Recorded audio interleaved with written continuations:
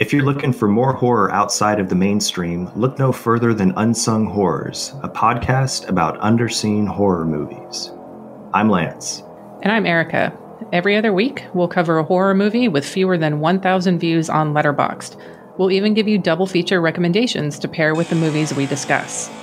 From gothic to shot on video, from slashers to comedies, from giallo to J-horror, we'll cover all the subgenres. So join us as we unearth these hidden gems of horror. Follow us on Instagram, Twitter, and Facebook, all at Unsung Horrors, available wherever you listen to podcasts. And part of the Someone's Favorite Productions podcast network.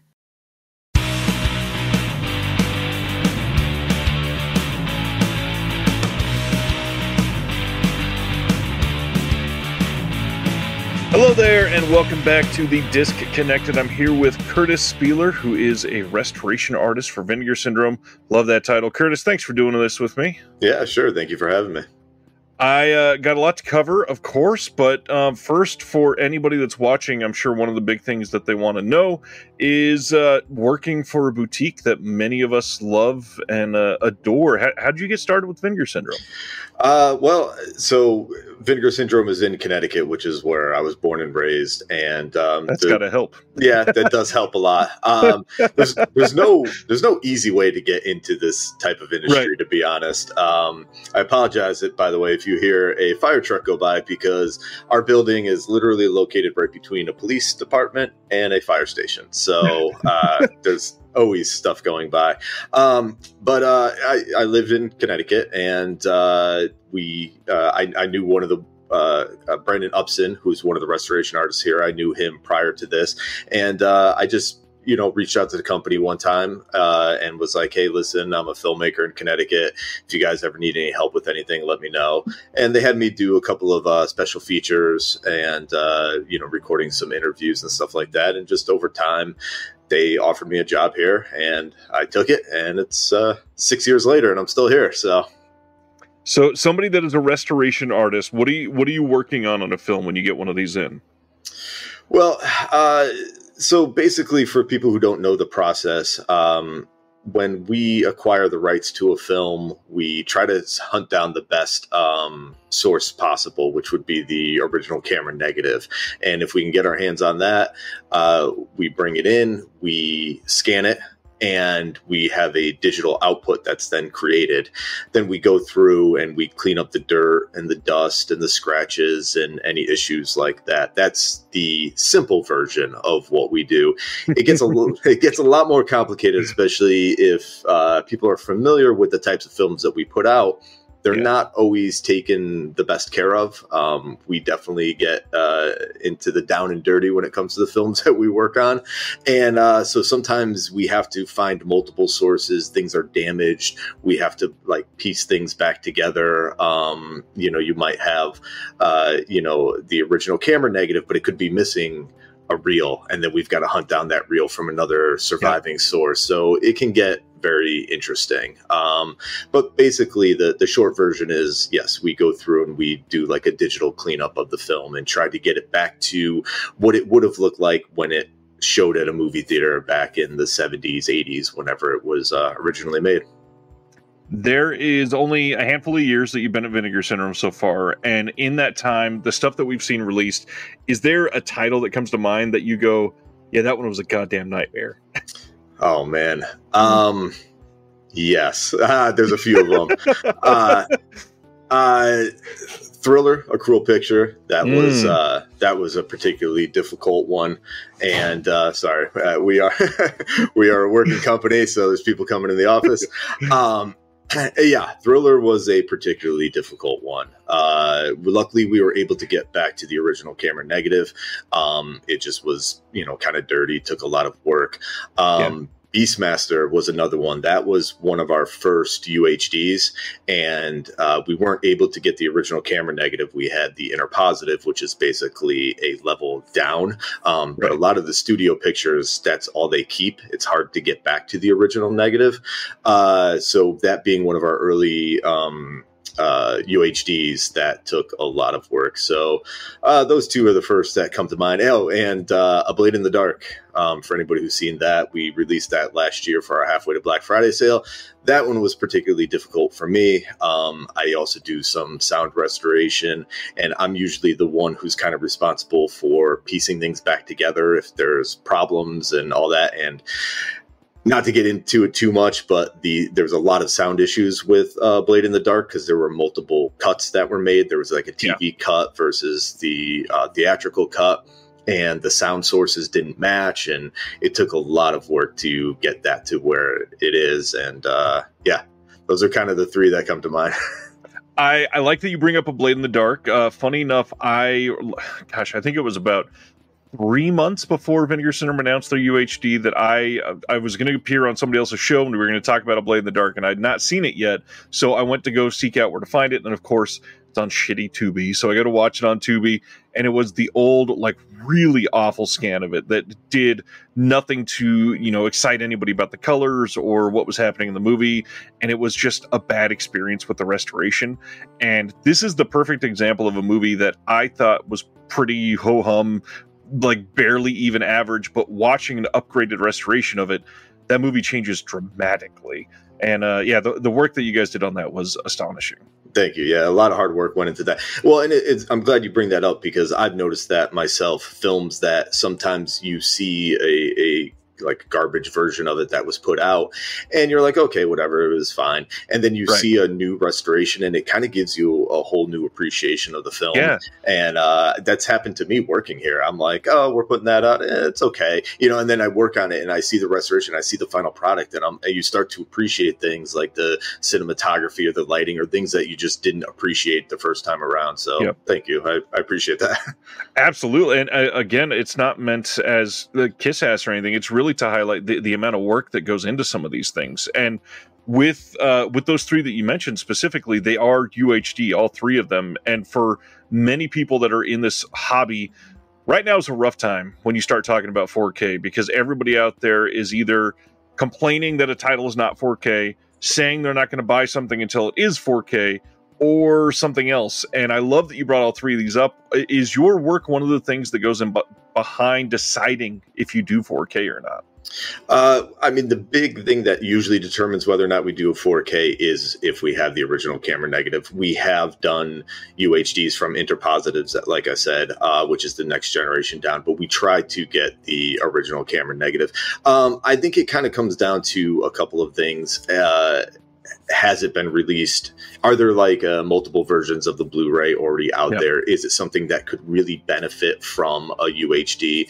The color. One of the things with UHDs for people that don't know is it has more color space, so you can get a better contrast, better color, things of that nature. So if there's something that has really good cinematography, good lighting, things like that, that might encourage us to do a UHD. But there's a number of things that kind of go into that decision. Sometimes that's more of the higher ups that decide kind of what is going to be a UHD and what's not. But, for the most part, it's really, do we think we can improve on either the versions that have been put out, or does this film just kind of warrant one? And honestly, as we move forward, it's starting to just become the,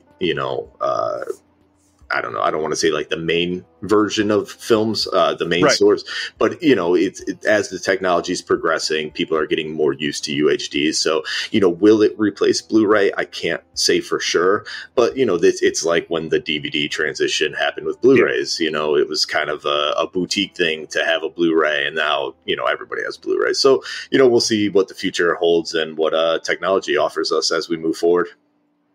Yeah, and the big thing is people need to level expectations, because not every boutique has the resources of Vinegar Syndrome either. And man, UHD is expensive to put out. That's one of the other big things. It is a lot of work. It requires more restoration. It requires more time. It requires more encoding. There's just, and then the QC process, when we go through and we spot check, or not spot check, but we watch the whole films to make sure there are no issues in the encoding or anything like that. It's a bigger, more complicated process that just puts in really a lot more man hours than anything else. And, time is money. And that's, for any business. So, we have to weigh the cost factor when it comes into that part of it. That's a big part of it. And one thing that most of your, we'll say, legacy with Vinegar Syndrome so far is probably wrapped up in New York Ninja. Would you say that's the case? Yeah, that was a big thing for me, definitely. You want to get into it? We can kind of talk about it. We do. I mean, I know that you are all over the discs, and so I don't want to rehash the same thing for everybody, because obviously it's like one of the most, not to like kiss ass to you, but one of the most important, in my opinion, at least, projects the last handful of years. This, the Lost Picture Show from VS last year, probably something like the Black Emanuel box set from Severin. Those are some of the more like, how the fuck did we pull this off type of things. But the big thing, could you share for everybody, before I start asking some questions, what New York Ninja is if they happen to have not seen it yet? Sure. So basically, New York Ninja was a movie that was originally shot in 1984. And for production and budgetary issues, the movie was never finished and was subsequently abandoned.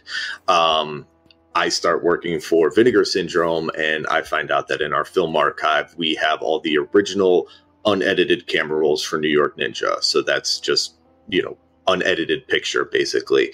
The only problem was all the sound elements were missing. So we had unedited picture for an unfinished movie and no sound.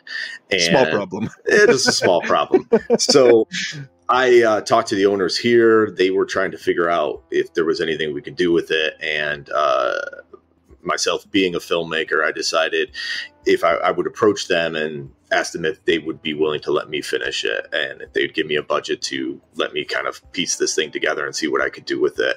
And they agreed. And so basically over about a 2-year process, I worked on piecing the film together, creating a coherent story out of the footage that was there.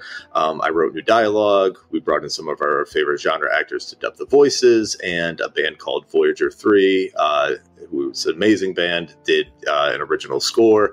And basically we were able to finish this movie that was abandoned 35 years prior. So watched it again this week, showed my wife this time, and wore the shirt in celebration. Thank you.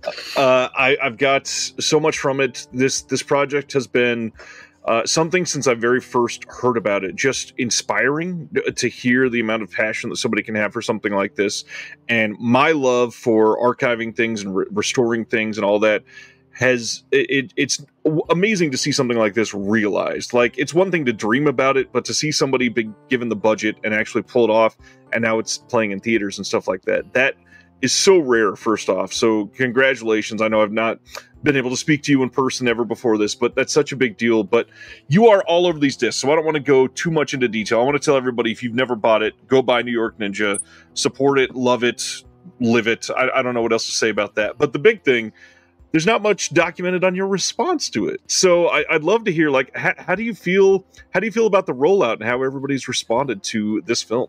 Yeah, I mean, it's been interesting as like I said, I've made a couple low budget films prior to this, and it's interesting because you hope that your projects get out there and they get seen, and you get to have, like, some kind of notoriety off of them. This is weird to have it happen for a movie that's kind of not mine. Like it is and it isn't. So, but it's really interesting because I know that there's some people out there who don't realize what went into making the movie. I've read reviews, and people who just have stumbled across it and watched it didn't realize that all the restoration that went into it. And it's oddly kind of a compliment, because I mean, what we tried to do is really try to make it as authentic as possible to the period that it would have been released. And, working on these movies here at Vinegar Syndrome, I like to think I have a pretty good idea of the style of films that were made at that time. So I really just tried to make something that would like live up to what would have been released at the time. And I think I achieved that. So in a weird way, when people don't know what went into it, that's kind of like a big compliment. Like not knowing that I was involved is, but at the same time too, it's kind of hit this like cult status right away. And I think a lot of filmmakers like strive for that. And to kind of have it to be part of a cult film is kind of cool. And it's almost like I went back in time and made a movie that got released now and is getting the kind of love. So yeah, it's interesting. Thank you. The cool thing is there's so many projects that we've seen I hate to use the word fail, but we've seen fail over the years that people try to make a cult film that they're not doing something in earnest in respect to the filmmaking. And this could have easily just been like an impossible project to make come out and feel earnest, and yet every single scene does, and all of the voice acting is on point. And honestly, I think one of the biggest things that holds it all together is Voyager 3's score. Like, the score on this film is astounding. Yeah, they went above and beyond. I can't give them enough credit, and I have to also give credit to there's a company called 3 Beep out of New York. They helped a lot with the voiceovers and the dubbing and that kind of stuff. It's hard to get it to be period accurate, and it. Something like this, there's a lot of humor for the people who haven't seen it. There's a lot of humor kind of baked into it, but I didn't really go out of my way to add any humor. We've all watched these movies here that movies like Samurai Cop or like Miami Connection or something like that, where it's like somebody went to go kind of make a serious project, and but it has this like kind of campy, fun vibe to it, and we can all enjoy it and laugh and have a good time with it. And that's the type of film that this is. But I didn't want to add any more humor than kind of what was there. There was some choices that I made here and there to kind of amp things up. I'm like, when I'm in the edit, I'm like, okay, should I do it like this or do it like this? Right. It might be a little bit funnier if it's like this. And so, I would keep that, but I didn't go out of my way to make jokes or to do like to write dialogue that would be too jokey or like a mystery science kind of thing. I didn't want to do that. We wanted to just pay as much respect to that era of filmmaking as possible. So. And you bring up one of the things that I found most fascinating on the disc, actually, is the scenes that were not in your edit and your commentary on why they weren't in the edit. And I think it is much more frank than we hear from most directors, primarily because it wasn't your film. And so it's not like you were, man, when I shot this, we were super proud of this day. It's more of like, this didn't work, so there was no reason to include it. And for anybody that's interested in the process behind it, I heartily recommend it. And it's I think it was like 25 minutes long or something like that. But that featurette, I felt like was maybe the most important piece on that entire disc. Thank you. Well, as an editor, I kind of fell into editing in the sense that I wanted to more or less be a filmmaker. But when you're working on a budget, you tend to write your own stuff, you tend to direct it, and then you tend to edit it. And I do think anybody who's out there listening who wants to get into the film business, as a director, you should know how to edit. I think it's very important. It helps teach you what to kind of shoot. You learn what works and what doesn't. But when you're on a low budget film, you don't have time to go back and do reshoots and all that. So when you get into the editing room and you find out there's problems, you have to figure out how to fix them yourself. And so all that training, all the mistakes that I made on my film helped me to fix the mistakes that were made on this film, because that's one of the reasons it was never finished. It was kind of a mess.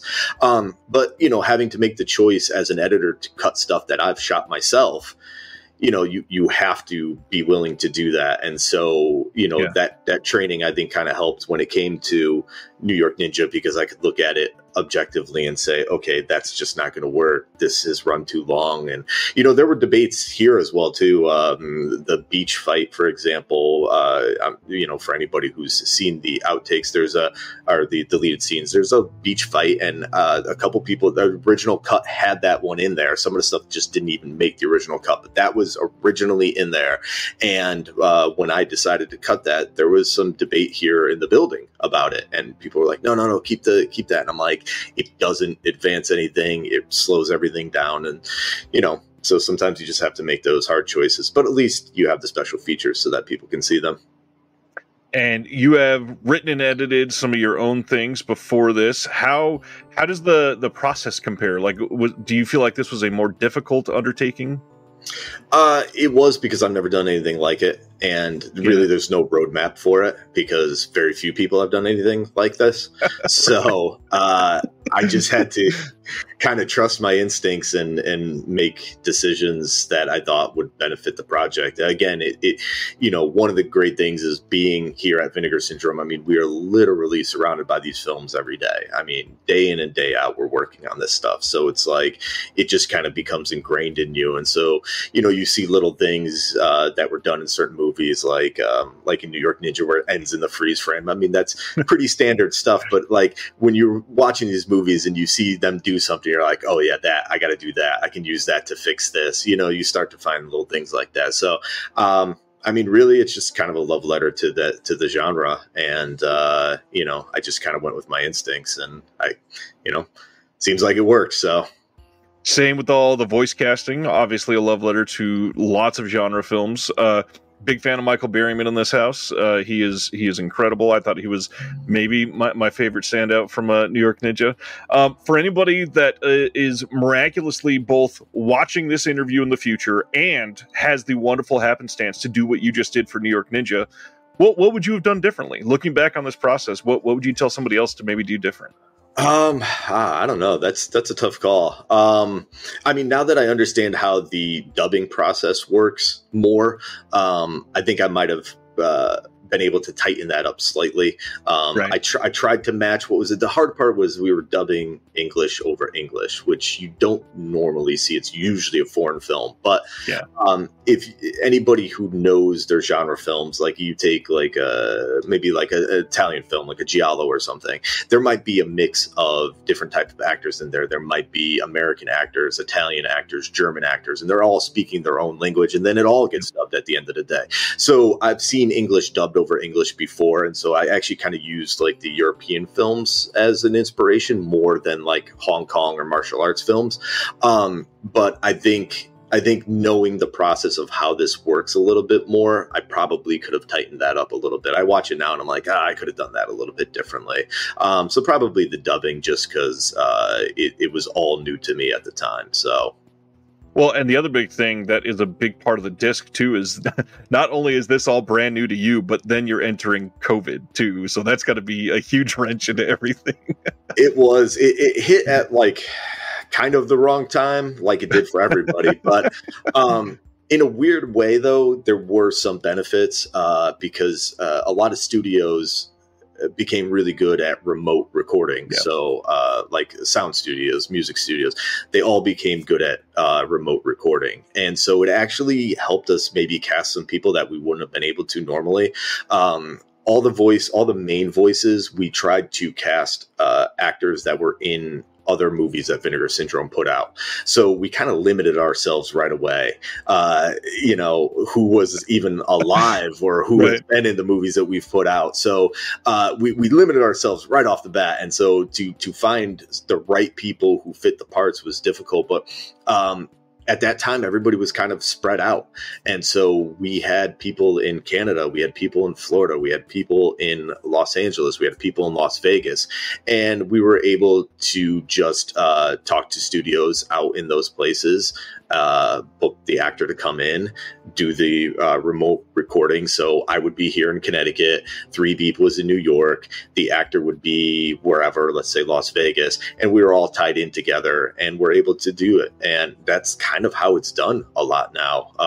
My wife actually works for a recording studio, and that's how it's all done now. Like, it's rare that the director even comes in anymore, because they find whoever's closest to the actor, and then everybody remote links in. So in that sense, it kind of helped. But yeah, it was, at the time when COVID hit, it like just hit the brakes on the project. And I was like, oh man, I had already been working like a year on it, but I mean, a lot of people went through similar things. So, we all made it through.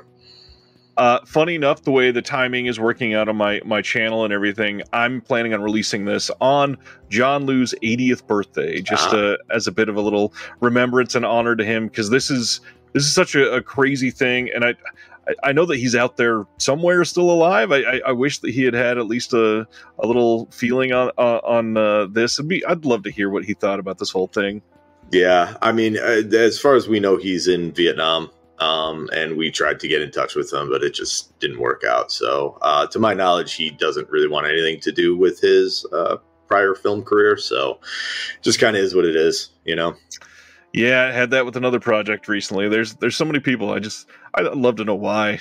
Yeah.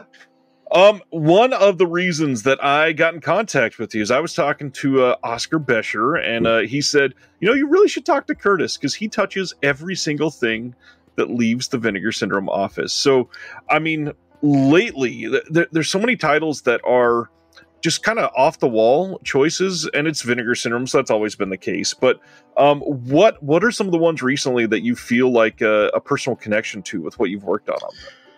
Oh man, I mean, there are definitely some films that I've like dug in deep on, more so than others. Like I know I already mentioned Blade in the Dark, but I'm pretty proud of the work that went into that one. So I feel definitely like a personal connection to that. I mean, sometimes it's just the movies themselves. We've already announced, it's not out yet, but we already announced for our Halfway to Black Friday sale that we're doing Navy SEALs.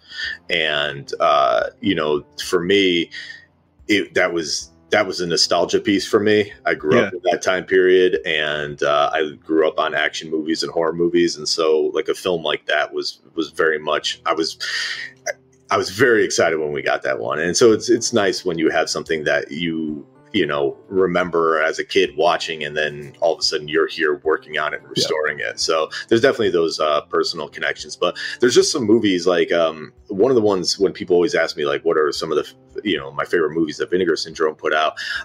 There's a movie called Sudden Fury that I am a huge fan of that I feel like does not get a lot of love here. And that was early in my career here at Vinegar Syndrome. That was one of the early ones that I restored. And that's when I knew like I loved this job, because all of a sudden I'm working on this movie that I had never heard of. And not a lot of people know what it is. And we're working on it, and I'm watching it and discovering it. And at the end of the day, I was like, oh my God, this movie is amazing. And it's like one of my, top films that I really, really love it. And I'm like, it's so cool to be working at a company where that can happen, where, you're discovering movies as you're working on them. And, there's a lot of stuff. I mean, all the Lost Picture stuff. I mean, nobody had ever really seen that. So we're constantly discovering new films here, as, employees that work here. But Sudden Fury is one of those ones that just stands out for me, because it just really hit me when I was working on that one. Since this is coming out May 20th, which is the week that the Halfway to Black Friday sale is going to be starting, Navy SEALs, you brought it up. Could you try to sell somebody on that's maybe never seen it? If you are like an 80s action fan and you have never seen Navy SEALs, you have to just stop what you're doing right now and just go watch the movie. I mean, it was at Charlie Sheen's like peak where he was just in everything. But Michael Biehn, if you've seen Aliens and you've seen Terminator, you know who Michael Biehn is. He's awesome in it. For me, it's just, again, it's a nostalgia piece. It's just a fun action movie, and it kind of like ticks all the right boxes. So if you're a fan of that kind of stuff, definitely do yourself a favor and check out Navy SEALs.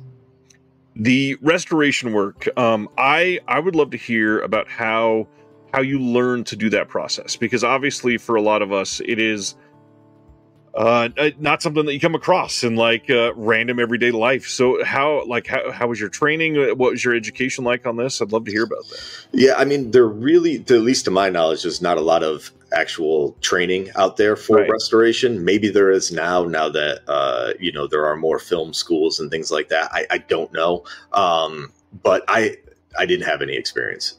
What I had experience in was film.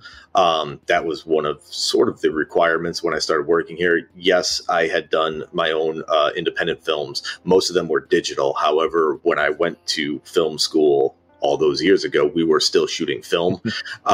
So I did have a knowledge of film and understanding film and even the simple difference between what 35 millimeter film versus 16 millimeter film is knowledge that not a lot of people have these days. So any kind of film knowledge goes a long way. The rest of it was sort of on the job training. I mean, it's learning to work with the programs. Luckily, I had obviously already a background in editing, which helped a lot for this. And, again, a lot of what I do is sort of fixing things. So I'm in Premiere working on things, not just in our restoration software. So really it was having like a background in editing went a long way for me. But again, as far as the actual restoration, unless you have the software yourself, you have to kind of learn on the job. With editing being such an important part of that answer, I would love to hear, because obviously great editing should be fairly like unnoticeable. You shouldn't really be able to pay attention to it that much. But for somebody learning editing, you feel like every single thing that you edit is the most jarring change in the world, and it's just trash at first. What has inspired you? Like, what type of editing is something that makes you say, this is what I yearn for? Like, were there certain movies that were important to you for editing? Because that's not something we talk about very much. No, it's not. Editing is one of those tough things that, you can take classes on it, but I don't know if you can really teach it. Nope. You can teach little techniques and like, okay, here's what you want to do. You want to cut on the action, or you want to do this, or you don't want to put these two shots next to each other. But the rest of it, I really do feel like it's kind of like just a feeling. I think you kind of know when things work and when they don't. And I look back at some of my older stuff and I'm like, that wasn't, the editing could be a little bit tighter, but I really think it's one of those things. The more you do it, the more your brain learns what works and what doesn't. It's kind of like writing in that sense. Like you can learn the techniques for writing, but if you don't have the ability to sit there and like creatively write something, write believable dialogue or whatever it is, I don't know if you can really teach it. So I would say to anybody out there who is an inspiring editor, just keep editing, watch movies, watch and see what works and what doesn't work. Because that's the thing, is most people, when you're watching a movie, like you said, you don't notice the editing. So you have to actually stop yourself and actually watch the editing. And actually, sometimes you're surprised with what they get away with. There's edits I've seen in movies that I would have never made that edit, but when I saw it, it glanced over me, and then I went back and watched it, and I was like, wow, they did that? I was like, I don't know if I would have done that, but it worked. So do you remember a couple of those offhand? No, not offhand, but there was like an action movie or something. It might have been like one of the Bourne movies or something, because they're shot sort of chaotically. Yep. And actually, this wasn't me noticing it. I was watching a YouTube video, and they were pointing out the different fighting styles, and there was something that like I noticed in the edit that I was like, oh my god, I would have done that, like the way the camera like jumped around, and who knows what they shot, and maybe that's all they had to work with, but I was like, oh wow, I never would have done that. And but at the time it kind of like worked. So I feel like it's an art form that is kind of getting muddled a little bit, and what we're teaching is to, I really hate to go down this rabbit hole, but like we're teaching to this whole ADHD YouTube culture of TikTok videos, and teaching people only engage the viewer's eyes at this part of the screen, and you're trying to keep people interested for a short period of time. And that's where you get things like these action sequences that have 43 cuts, and obviously that's trying to hide like Liam Neeson being old and stuff in some of these movies. But at the same time, it is absolutely a style change. And when you're looking at those compared to, the early 90s action sequences that hold on a scene for 3 minutes at a time, my goodness, is that a little bit jarring to compare the two of those. Well, and it's not only the action sequences, but it's the dialogue sequences. Yes. Everything is getting cuttier, and they've talked about that, how the length of time between shots has shortened on average because of modern movies. And you might watch something like, especially movies in, let's say, like the 80s or 90s, where instead of relying on the cut or the edit, they would rely on the camera movement or rely on the acting, and so they would hold the shot longer, and you don't see as much of that anymore. And so like, that is a thing for me. I do sometimes wonder if I'm going to age out, because I'm a little bit more like in the classic sense of an editor. I like to kind of hold things maybe a little bit longer. There were some things in New York Ninja that I chose to hold longer, maybe even a little too long, because that's kind of the style of the time. But that I think it's just, it is kind of changing filmmaking. And so, I see editors nowadays, especially like you said, like TikTok videos, things like that. Granted, jump cuts are like, everything's jump cut. You might have somebody talking and there's like, 10 cuts in one sentence just so that they can get it out there. But, just editing tricks, digital tricks, all those, the little bag of tricks that people pull from, that's not really my style. I like a classical edit. I like to try to like focus on the performance and making it smooth and all that kind of stuff. So, I guess everybody has their own style. You like a director, you're going to pick a certain editor who works in a certain way. But I wonder where it's all going to go. Are things just going to get faster and faster? am I going to age out of this industry at some point? It's wild to think about, because some of these, like New York Ninja, I guarantee they didn't have like 5 cameras of coverage on every shot. Obviously, they didn't have art. It was bad enough to get coverage with 1 camera. There was very little to work with at times. Yeah. So with some of these, you're looking at the way they film them, and sure, if you're filming on an iPhone, you can have 4 different crew members filming from different angles, and that feels like nothing. But what are you gaining out of that, or really learning, if you have so much of the ability to film from every angle? Yeah, well, and that's a big debate nowadays, especially. So, back then they shot in film. Film was expensive, especially if it was a lower budget film. So the movie, you don't want to just run the film while you're on set. It's going to burn through your budget. So if you had 1 camera, you had to figure out how to shoot things, and people would generally shoot for the edit. So you would have in your head already as the director, okay, how can we do this? We'll cut from this. So we'll shoot this part, move the camera, shoot this part. It's all time and money. Nowadays, they're running digital cameras. You can run them almost all day long as you have a hard drive that can hold the space. And, it's changing the way filmmaking is even done in the first place. I can't say whether it's good or bad. It really all depends upon the project, who the person is, and all that. Yep. But there's definitely a big difference now with the way things are run on sets. So, well, and you're losing things like storyboarding. It's less important because it's easy to change something up and shoot it 4 different ways and just see what comes out best. Yeah. Well, and again, I think there's something to be said for me. Again, a good friend of mine, Adrian Correa, he's a cinematographer. He just worked on the latest Walking Dead. Him and I have been friends for years, and he works with a lot of different directors. And he's said that you can tell who learned on film and who learned on digital because they run the camera differently. And, we'll see if that changes over time. But for myself, learning how to shoot film, if I'm going out to shoot something, I'm almost always going to pre-edit in my head and try to shoot as close as possible to the edit. Now, sometimes you get into the editing room and you realize, I should have actually gotten some more coverage than I did. Then you got to figure out how to fix it. But yeah, I think it changes the way filmmakers think. And I think it's important to, even if you're shooting digital, plan your edit ahead of time, because I think it'll change you as a director, and you might make an interesting choice to hold a scene from like one angle, whereas if you're running 4 cameras, you're like, okay, well, we'll just get the coverage and we'll figure it out in the edit.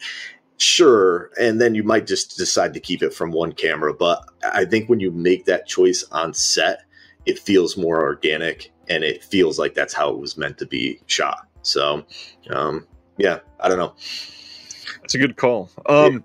Your film background itself, what have you always been a fan of? What are you looking to watch when you're in your own free time? Oh man, I watch everything. I mean, I was raised on horror movies and action movies. I've always been a genre fan. I mean, I will watch anything, but action or horror. I mean, I see every horror movie that basically comes out in the theater, at least, on Shudder or whatever. It's hard to keep up with everything that comes out now. But, I'll pretty much go to the theater to see any horror movie. I just love them. So, as someone who's worked in low budget horror, how do you feel about horror in 2024? Because obviously there's a lot of talk over the last couple of years about what's been good, what's been bad, and yeah. I mean, we're definitely in the age of like horror films having a message.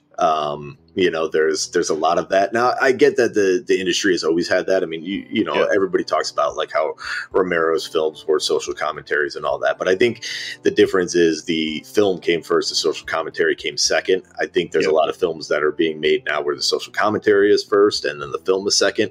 That's not particularly my cup of tea. So we'll see how things, the horror genre changes with the decades. So, we're definitely in a very obviously political decade, and there's a lot of social commentary and all that. So, not my favorite. If I'll be honest, I've found myself just, especially in this job, we work on older horror films, and I just found myself recently going back and just watching older stuff more and more, because I miss the escapism. And that's one of the best things about the horror genre is the escapism. So, I don't know. We'll kind of see. We'll see what's next. We went through the found footage era. We went through the J horror era. There's always another trend with horror films. But what I like about that, even though they can be like trendy and once you see one of a certain style you'll see a bunch of them, but I think the creativity that comes out of that is kind of interesting. So you never know where who's going to make what next. That's just going to kind of turn the genre. So any from the last couple of years that have struck you as particularly creative that you've appreciated? Ooh, probably, but off the top of my head that's a little tough. Last couple of years, I don't know. Yeah, it's putting me on the spot. I'd have to think about that. Totally understand it. Yeah. With editing, is there any certain thing that you feel like is your calling card? Because I know for a lot of editors, there's a lot of things that they go, yeah, I do this a lot. No, I don't know. It's tough. I don't know what my calling card would be. I'd have to, because like as a filmmaker, most of the time you don't like your own movies. I think it's rare when you do. You have to get away from them and see them years later. So like right now, I think about the stuff that I've made, and I'm not a huge fan of it. I mean, I am proud of some of the things on New York Ninja. I'm proud of how I was able to make some of the scenes work. I mean, sometimes I had very little to work with, and to make those work. But I think like editors are kind of the unsung heroes because you don't know what they had to work with. Right. So, you might, if you're an editor and you had a director that shot a ton of footage with all different cameras and all this other kind of stuff, you have a mess of stuff that you have to work with. You have to file it down to the most important.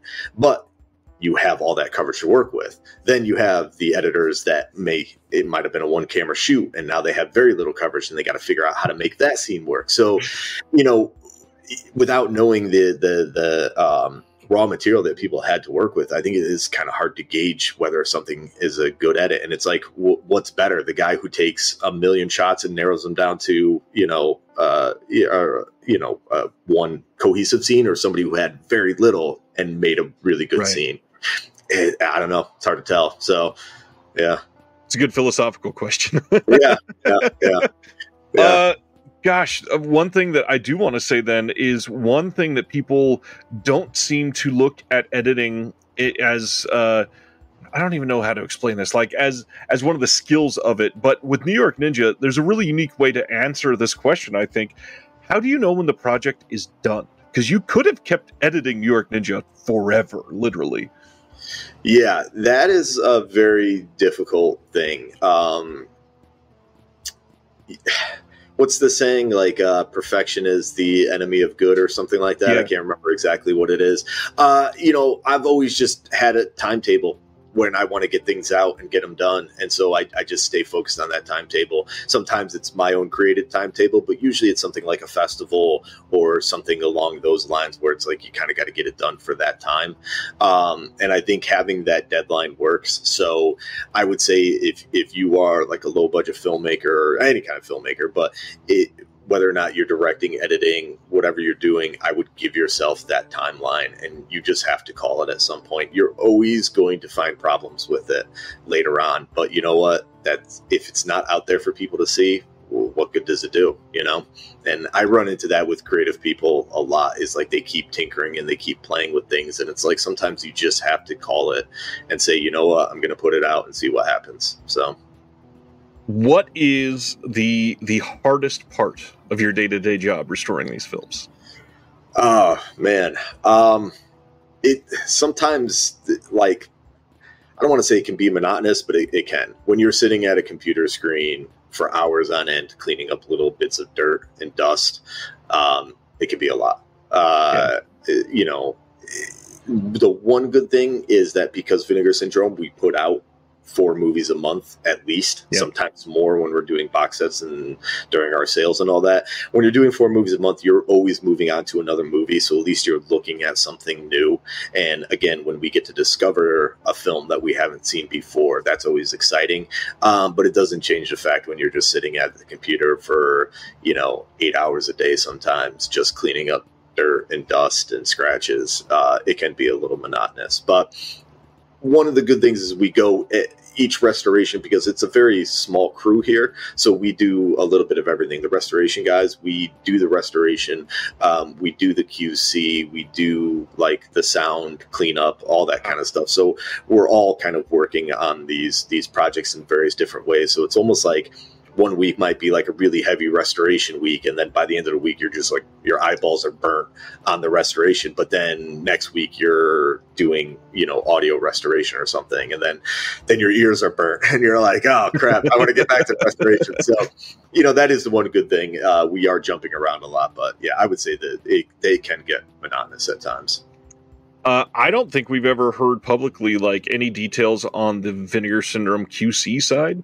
I know from working with other people how just intense some of these are. Like, some of these movies get watched like 32 times just to look literally scene by scene. Can you share what the VS QC process is like? Because not to name other boutiques necessarily, but it's not like VS is having problems every month, so you must be pretty good at it. I mean, we try. Again, we have a small crew, but we're a good crew, and I think I don't know how other people run their QC, but the one good thing is, like, the guys that are doing the restorations are the ones doing the QC, so we kind of know what to look for. Right. We know the problems, we know the trouble spots, so we're not just like passively watching the films. But we try to go through multiple levels of QC. So there's QC that we do on we do the restoration, then we do a digital QC, like on a computer, like a digital file, and then we fix whatever problems we find in there, and then it goes to a disc, and the disc gets watched multiple times.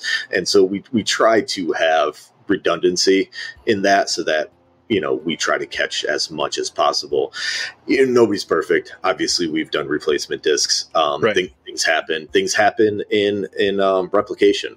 Sometimes we do the best we can, and it's good for us. And then it goes to replication, and when it gets put on that disc, somebody there makes a mistake, and and then we don't discover it till it gets into the doors, and then there's only so much we can do about it at that point. So right. Mistakes get made, but it's really just, I think, one, the redundancy, and two, having people that know the things to look for, and that's just something you learn, unfortunately, by finding the mistakes. Compression issues, things like that. Yeah. Not everybody has the eye for that, and I think again, it's not something you really train for, but the more you do it, the more your eye gets trained for it. So yeah, I think that talking to other people, that's one thing that I've noticed, is people don't understand that literally when you're talking about QC, we're talking 100% focus. You can't look away for a split second. A single frame could cause a massive fuck up, and you're like, I don't want to be the person that missed this, and then it's all over the forums for the next 6 months that VS is a failure or something. So yeah. It's a high pressure thing to be able to pay attention for the next 94 minutes. Yeah. Well, when people say like, oh, you get to watch movies for your job, that must be great. And I'm like, it's not. It's not. QC is like the worst, because like, here's the thing is, by the time we're sitting there watching the movie, we've already watched it a lot. Right. It's never the first time we're seeing it. And then like you said, you have to stay focused. And if you don't, and you miss something, and like, we've all been the person that's missed something. I mean, even if we catch it and fix it, just the fact that we have to hit the brakes and go back and re-author or fix whatever the problem is. I mean, we have bosses and we have people that we work with, and when we make mistakes, you hear about it, and you don't want to be the one that makes the mistake. I mean, there's times I've lost sleep where, we're on a tight deadline. All of a sudden there's a mistake and it's like, oh, that was my fault. I missed that, and then, you have trouble sleeping that night and you're like, damn, I should have been, and then you fix it and you move on and you try not to make that mistake again. So, it's all, trial by fire, unfortunately, You have so many different parts of this process that you play a fairly large part in. And again, another thing I don't think we've heard publicly talked about, for anybody that doesn't know the whole process, could you take us through? A film comes into Vinegar Syndrome and it's going to be released on 4K. What is the entire process? Yeah. So first we have to get the rights. That's step number one. Which isn't a small part. Which is sometimes the hardest part. Right. Everybody always asks, "Oh, how do you choose which movies?" There's a multitude of ways that things come to us. We go after certain things. We try to find producers. We have studio deals, all that kind of stuff. But we get the rights. We get the materials. The materials come into our building. If sometimes certain foreign films, things in Europe, they won't let them out of the country, and then we have to have scans done overseas or whatever. But we try to avoid that as much as possible because, again, we have very good people here. Brandon Upson, for example, I will mention him as much as possible because he's been with the company from the very beginning. He's our resident scanner for the most part, and he is meticulous. And the scanning goes a long way. So the film comes in, it gets cleaned, it gets prepped. Any kind of physical damage that needs to be repaired, we try to repair it. Oscar Bescher, who you talked to, he's hands-on with that too, with the cleaning, fixing splices, that kind of thing. But there's the physical, restoration that we do in terms of cleaning it and getting it ready. Then it is digitally scanned. And again, there's a lot of mistakes that can be made in that stage. And I think that's where a lot of companies, unfortunately, make their mistakes, is in the scanning. But the scanning gets done. Then we get a digital output, and it's usually we get each individual reel. And then it goes into one of the programs to get cleaned up. So then we go through, we remove the dirt, the dust, all that kind of stuff. After that, it usually goes to color. And while it's in color, somebody, generally myself, will work on sound sync. So because the sound is separate. So it's like if we have reels 1 through 5 of picture, we'll have reels 1 through 5 of sound. Now, in theory, those should sync up. That is not always the case. There's a lot of reasons why that stuff doesn't always work. And again, if there's different sources and we have to edit that stuff together. But then we basically create one version of the film that's, picture and sound, sync, lock, color, all that kind of stuff. That gets exported out. Sometimes it'll go through another restoration process after that. If we think it needs one, then it'll go through its first QC, which is to try to find any picture errors that might have been introduced or missed or anything like that. Sound, if there's pops, clicks, things of that nature that we can repair, then it'll come back out of QC, the first initial QC. We'll fix whatever fixes we can. At that point, if we think we're good, we'll call it. It then has to be authored and then put on discs. We do that in-house. We do our own temporary discs. We then take it into QC and they're watched multiple times. We have, certain stages of QC that we go through. And then once it passes all of those, if there's a problem, we got to hit the brakes. We got to go back and start again. But once it goes through all the stages of QC and it's approved from everybody, we sign off on it and then it's sent to replication. And then we wait about however many weeks or months, depending upon replication, to get it back. And then it goes out to the customer. Jeez.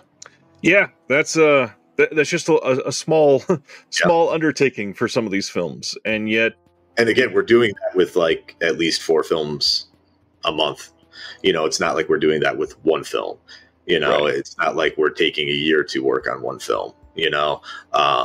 So it's a lot, and you have to be good at what you do.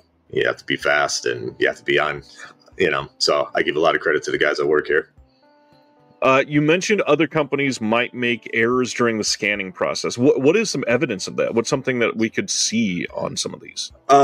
Scanner lines. It's something that the average person won't notice, but it's a thing that can change whether or not we do Blu-ray versus UHD.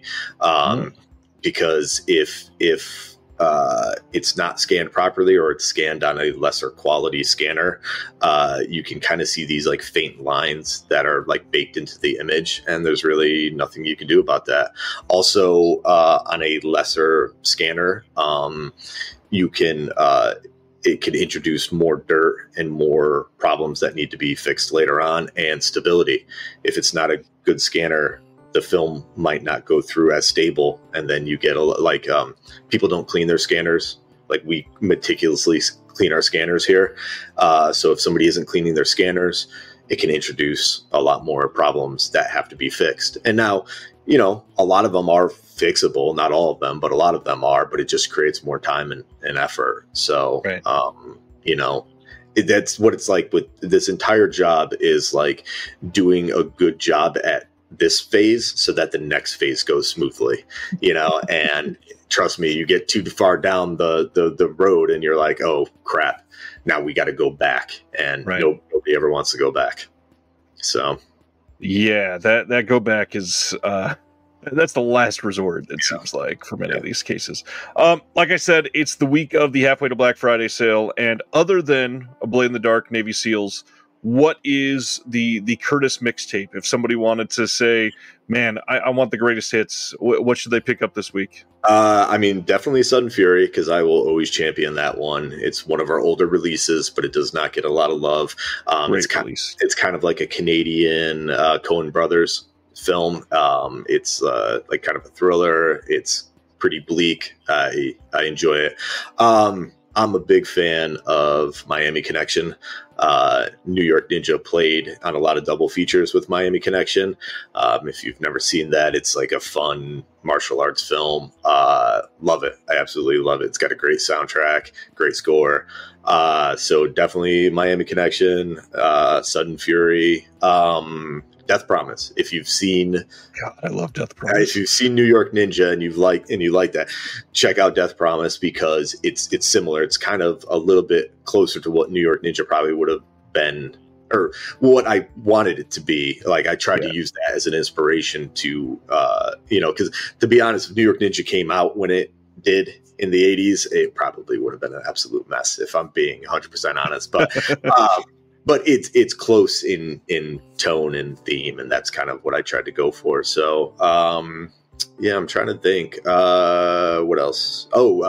Candy Snatchers. It's another one that I think goes overlooked sometimes. It's another sort of bleak film. If you like Sudden Fury, I think check out Candy Snatchers. It was one that I was very excited that we were putting out at the time, and I don't think it's really gotten the love that it deserved. So, not at all.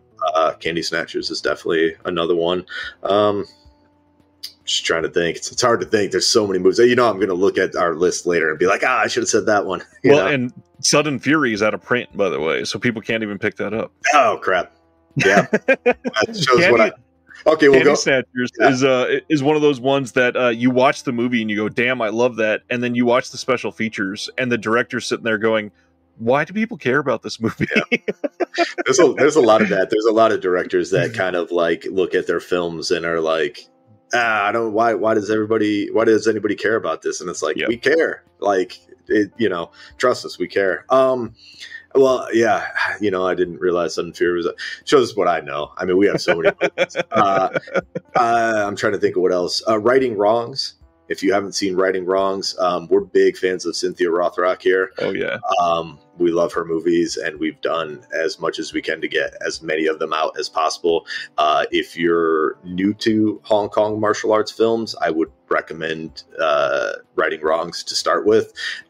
If you're not, and you've seen a bunch of them and you haven't seen Righting Wrongs, I recommend it. The fight scenes are great.